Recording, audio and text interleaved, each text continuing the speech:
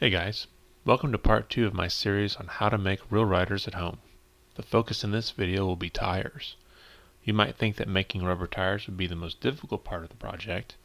If so, allow me to alleviate your anxiety on this subject. Rubber tire production is by far the most easy part of the build.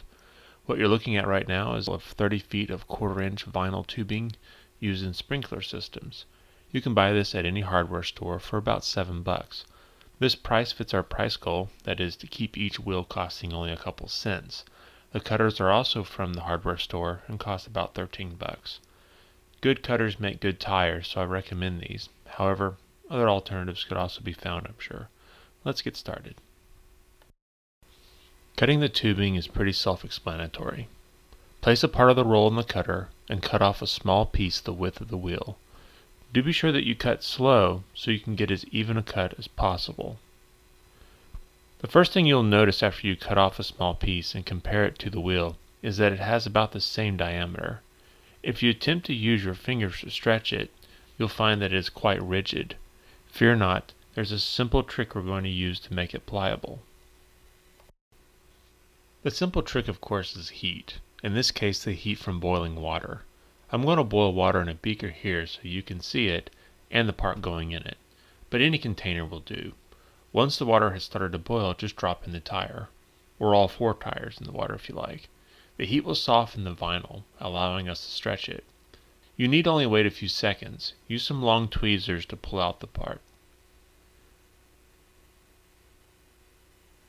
Then using some small scissors, place the scissors into the tire and open the scissors up. Then release the tension and move the tire and repeat. This is a stretching process we're going to use to enlarge the circumference of the tire. Usually the first stretching round is not enough, so the scissors and the tire are both placed in the boiling water to re-soften the vinyl. The stretching is done again, and if the vinyl feels like it has a circumference large enough to go on the wheel, then you can attempt to put it on. If not, place it back in the water and try again. If you are unable to get the tire on in say 10 seconds, you need to give up and place the tire back in the water.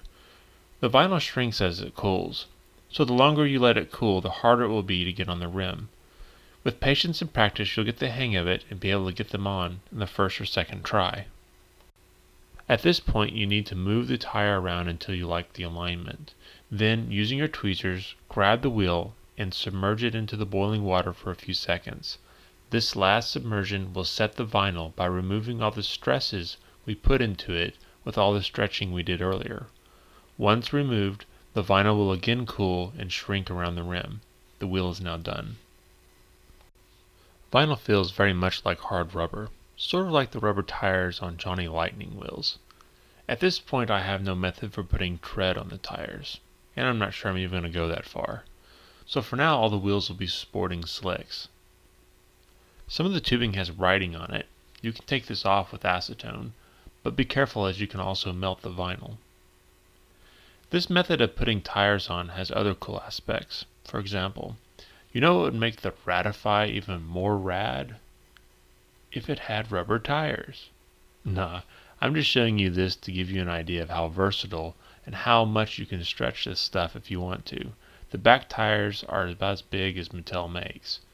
I will note that you do need to cut them a little bit wider than you would normally think because the width will shrink as the tire gets stretched out that much. Anyway, I'm working on the next segment in this series. We'll get it out ASAP. Thanks for watching.